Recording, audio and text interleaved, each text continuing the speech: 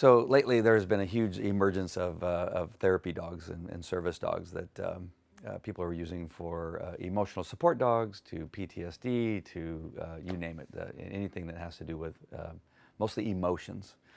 We've known for years that dogs have this connection with human beings. And there's been many studies that dogs actually reduce blood pressure from being with them, sitting on your lap, to petting them.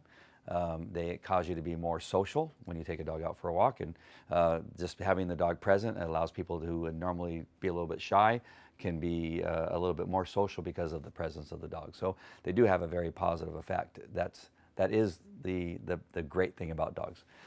But nobody really knows why, how the energy is transferred or why that actually happens. There's been a lot of studies done, but I'm not sure we really know why that happens. Could be the fluffiness of their coat, or their personality, or the way that they lick you in the face. You know, it's probably all those things mixed in with a bunch of other stuff.